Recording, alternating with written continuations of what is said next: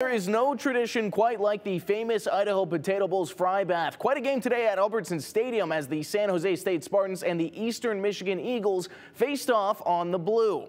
Now, in addition to the coach's fry bath, there's a trophy on the line, a big bowl of potatoes. This game was quite the shootout. A ton of offense as we close out the season. San Jose State started out hot. First quarter, Siobhan Cordero looking for his second touchdown pass of the game. He finds his receiver on the sideline, somehow able to get his foot down. That was ruled as a catch. The Spartans took a 13-2 lead after their PAT was blocked and returned by Eastern Michigan for 2 points. That might have been the momentum the Eagles needed. Taylor Powell hits Dylan Drummond deep downfield. He makes it all the way to the 10-yard line. They would punch it in a few plays later. Then they would take the lead in the second quarter.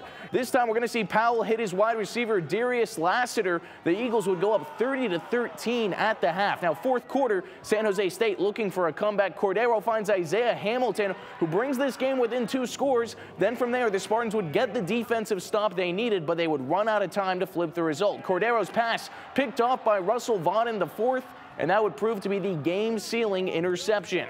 Eastern Michigan takes home the Potato Bowl with a 41-27 victory. Now, this is just the second bowl win for the Eagles in program history. Their last, also against San Jose State, that was all the way back in 1987. Fun atmosphere for this game. You can see how hyped up the players were. French fries everywhere.